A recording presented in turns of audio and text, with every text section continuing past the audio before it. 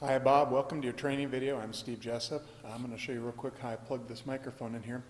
In the lecture hall, I set the microphone on the floor here. It's just sitting running over to the side wall, the one with the breaker panel on it. Underneath the laptop video hookup here on the wall, I plug this into the bottom connector here. That's the guy that I seem to get the most luck with volume on here. And the second part of this I'll show you on the mixer where this is going. Alright, we're up here at the mixer now. This is going into channel 5 right here, mic 5.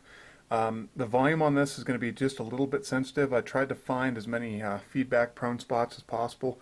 So if you get a little bit of ringing, you just want to back this down a little bit. You should be good to go there.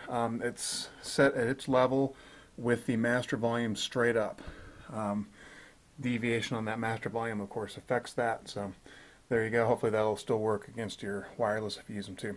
Hope this works for you. If you have any questions, give me a call or shout back here. Thanks.